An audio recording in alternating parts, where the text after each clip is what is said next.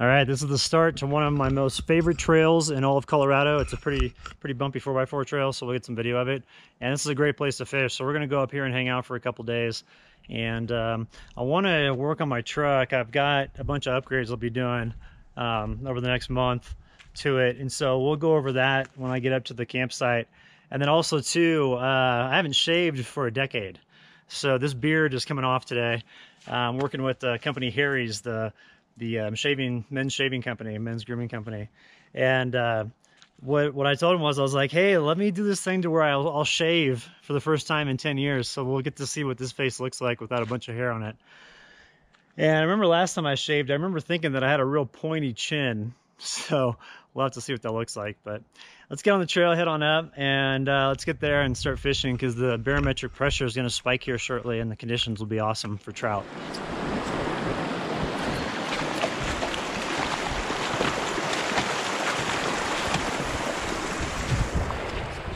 So here's one of the signs that I put up when we're here with Merrill, and it was myself, Jeff Shirley, professional photographer, Alan Crater, he owns a marketing company, and then myself, and then Baron Link, and oh, and then James. I forget James's last name. He's the ranger from the Forest Service that was up here with us. But it was fun. It was nice to be up here for the day, hanging out. I just love the scenery around here. I mean, this is a huge cirque. Goes all the way from there, all the way around to there. And then that's, oh gosh, I forget the name of that peak. I'll have to look it up, I forget. But you can hike to the top of that and then go all along this trail. And this is called the Humpback right here, like the whale's back right there. It goes down. So there's a trail that goes on along it. The only thing is that rock is really sketchy up along the ridge. So you gotta be careful with your footing. I forgot my sunglasses, so I'm like blinded right now. I was so anxious to get up here. I was packing up my stuff and forgot that. Whew.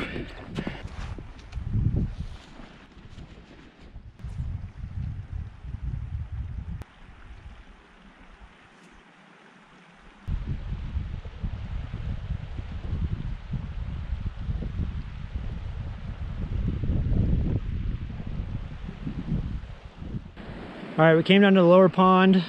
I want to fish this part right here where the stream comes in, because there's all these little fish that park right here.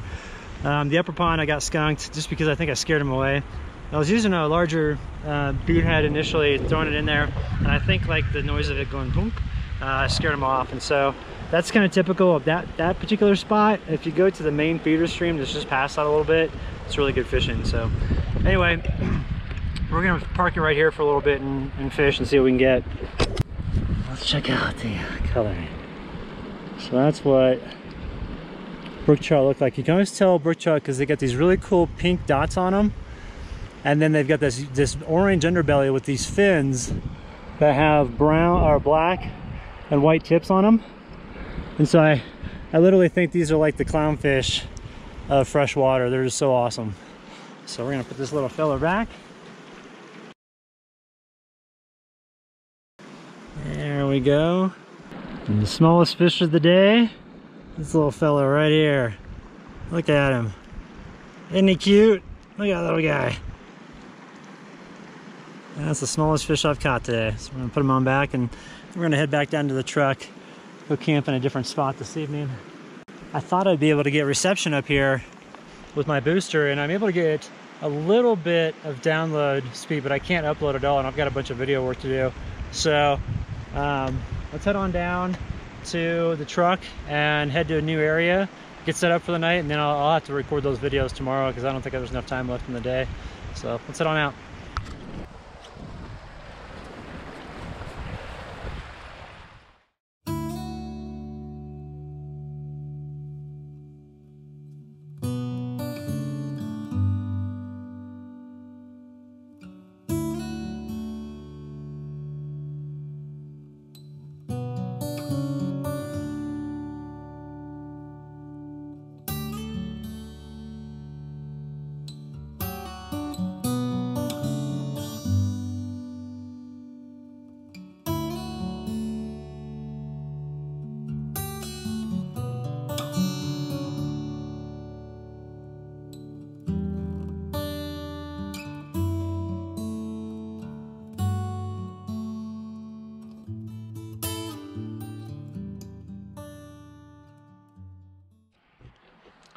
This wind today is just nuts. It's been just raging ever since about 9 a.m.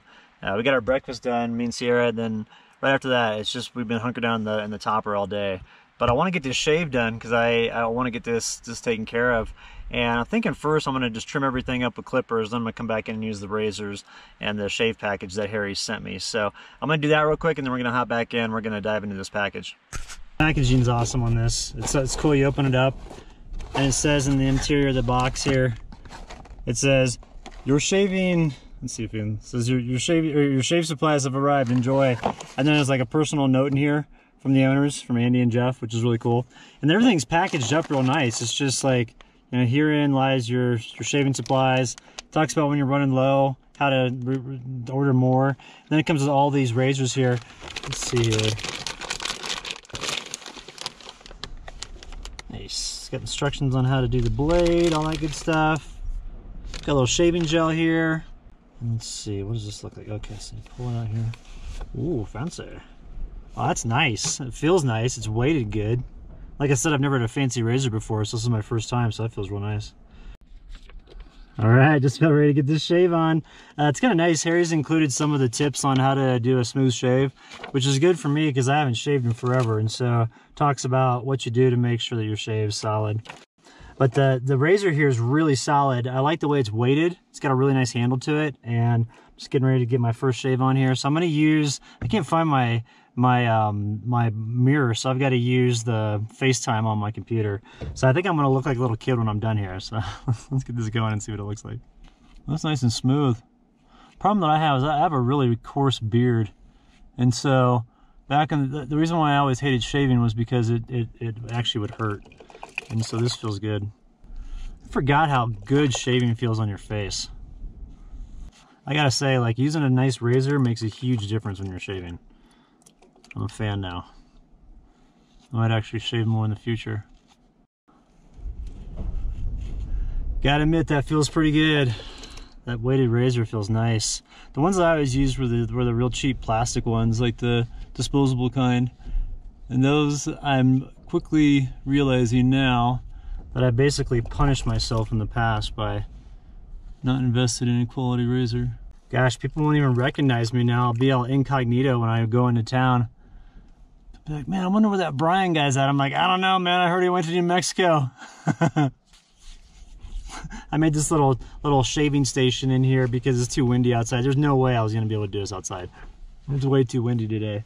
But you gotta admit, it feels great. Like having a shave with a razor that's actually a quality razor instead of those disposable ones.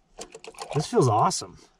Just gotta get this thing cleaned out here, but I'd recommend this. I mean, for anybody who's looking for a good shave, definitely invest in these. And this is Harry's, so I've got the link in the video description below. But look them up. It's really affordable, and this is quality stuff. Like I said, I got a really coarse beard, and this just did no problem as far as there wasn't any pulling or anything that you would normally get with like a cheap razor. So it's nice and sharp. They're flexible. They contoured to my face, which was good. I'm impressed. Like I said, I've never used a quality razor before, and so first time using one, and I'm thoroughly impressed because I used to always have problems with my face getting irritated every time I shave, and now it just feels nice. There's no hot spots on my face. It actually feels nice and cool everywhere. So I'm impressed, Harry's. You got a good razor here. I'm a fan.